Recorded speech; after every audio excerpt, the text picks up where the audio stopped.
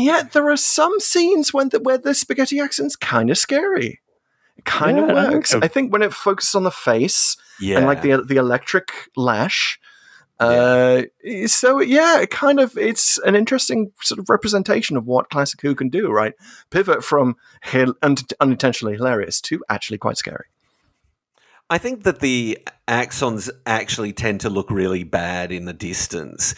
And in that scene where they're clearly sort of stunt guys dressed as Axons falling off the Land Rover, it just looks like a sort of comfortable padded outfit that it would be fun to fall off a Land Rover in. You know, like they really are kind of terrible. I can't get over the Eye of Axos, for God's sake, that ever made it to air, that they didn't fade to white whenever that appeared on screen. I was sort of uncomfortably reminded of a previous boyfriend. I think it's